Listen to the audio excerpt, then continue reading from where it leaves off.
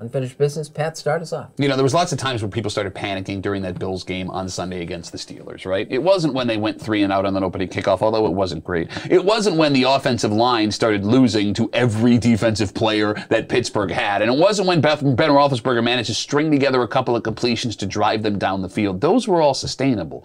The thing that nobody's talking about that really started to scare me were a couple of routine drops from Bills wide receivers. And it wasn't anything that stood out. Cole Beasley, Stephon Diggs, Emmanuel Sanders, they were all victims of it.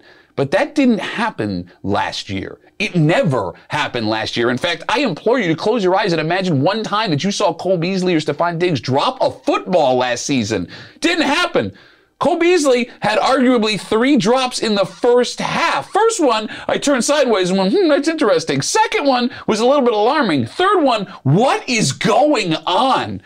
Last year's Bills games went well because everything went well for the Bills. After 25, 30 years of having no luck at all as a Bills fan, we got all of it. And I think Sunday was a reminder that you're not going to be able to live every game on luck. That the Bills should have won that game. It was a simple difference of a block punt.